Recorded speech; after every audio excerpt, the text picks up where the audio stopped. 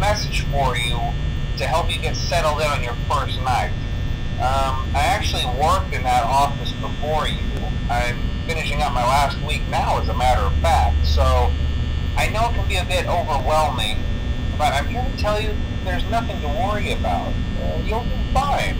So let's just focus on getting you through your first week, okay?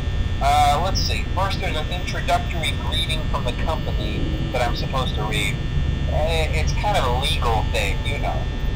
Welcome to Freddy Fazbear's Pizza, a magical place for kids and grown-ups alike, where fantasy and fun come to life. Fazbear Entertainment is not responsible for damage to property or person.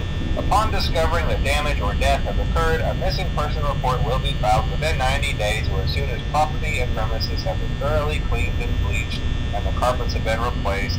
Blah, blah, blah. Now, that might sound bad, I know, but there's really nothing to worry about.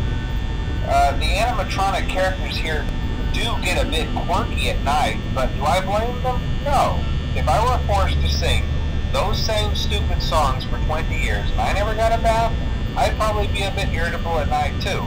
So remember, these characters hold a special place in the hearts of children and we need to show them a little respect, right? Okay. So just be aware, the characters do tend to wander a bit. They're left in some kind of free roaming mode at night. Something about their servos locking up if they get turned off for too long. They used to be allowed to walk around during the day too, but then there was the bite of 87. Yeah, it's amazing that the human body can live without the frontal lobe, you know?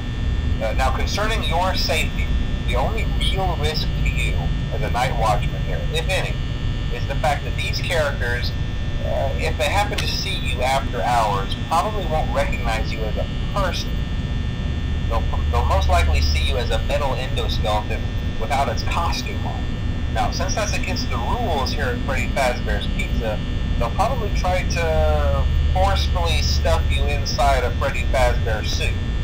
Now, that wouldn't be so bad if the suits themselves weren't filled with cross beams, wires, and animatronic devices, especially around the facial area.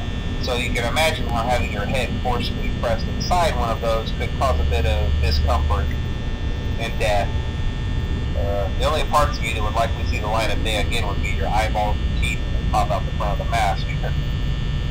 Yeah, they don't tell you these things when you sign up. But hey, first station of the breeze. I'll chat with you tomorrow.